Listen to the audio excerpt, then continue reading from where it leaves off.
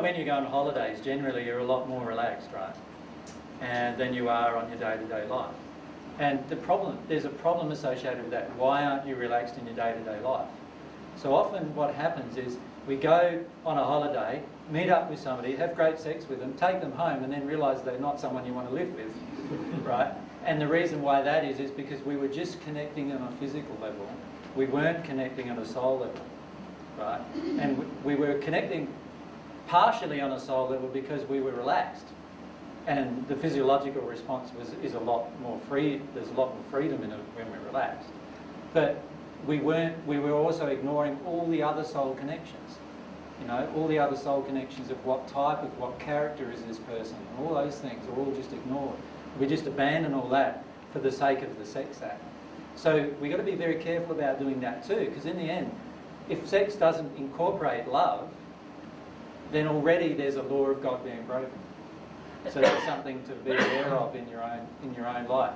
So many of you will want to have sex because you want to be, you know, hugged, or you want to be touched, or but you know you don't love the person, but that's the feeling you want. You feel like that feeling becomes unbearable after a while, particularly if you haven't had sex maybe for 3 months or 6 months or so, and particularly if you're in a relationship and you haven't had sex with the person you're in a relationship with for that period of time.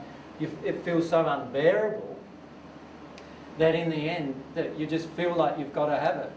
But in reality what you need to do is feel the unbearable emotion. And that's what we often avoid. And it's the unbearable emotion, once it's released, that will actually help us with our sex life in the future.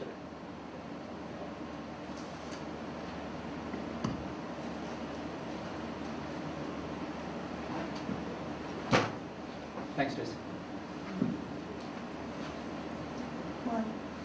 I know that my earlier years I was driven a lot by that neediness with the emotion behind me of wanting to have sex, to be loved.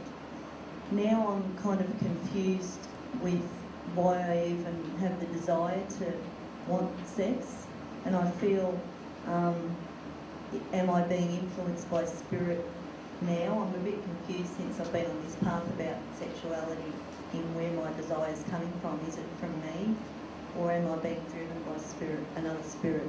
Well, the truth is, whether we're driven by a spirit or the desires from ourselves, we still need to recognise it and feel it anyway. So it doesn't really matter whether a spirit's influencing me or not. What I need to do is feel my own emotion. So what are my own emotions about sex? What am I actually feeling? Why do I feel a need to do it? Now, generally it comes from something that's unhealed within us, in terms of, like, if we have a desire to have sex without being in a loving relationship, then obviously there is something unhealed within us that causes us to want to do that.